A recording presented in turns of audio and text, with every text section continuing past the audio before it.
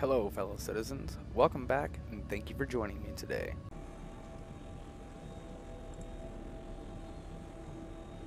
So I learned a very valuable lesson. When you're out ROC mining in patch 3.15, you have but two options. Go with somebody that you know and trust. Or for God's sakes, at least bring a Medpen with you.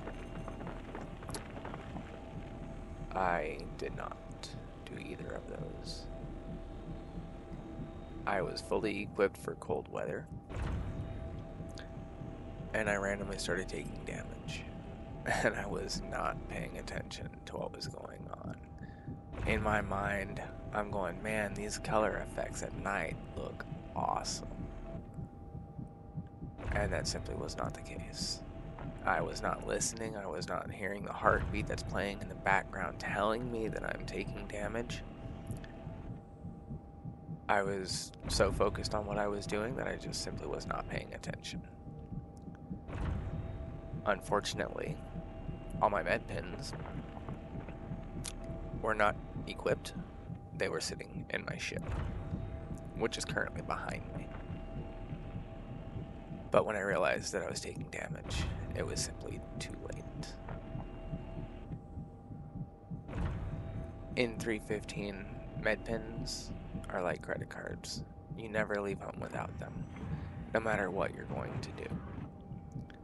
Here I realize I'm taking damage. And here I realize I have no med pins.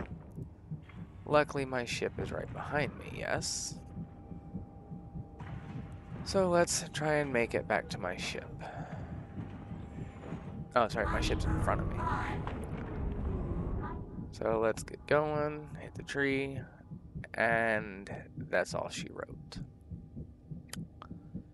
In 3.15, I cannot stress this enough.